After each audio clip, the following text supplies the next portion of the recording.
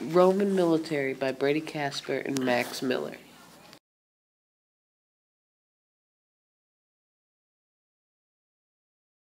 The civilization of Rome was only a few square miles long, but they had a strong army, so they decided to conquer their neighbors, which was most of Mother Italy.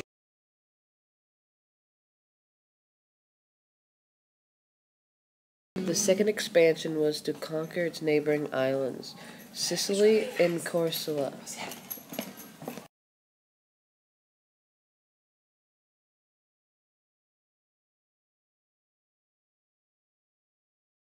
After the four expansions of the Roman Empire, the Roman Empire became a superpower. Their army, Due to the Roman navy, they conquered almost all the Mediterranean Sea and also the island. And millions and hundreds of ships.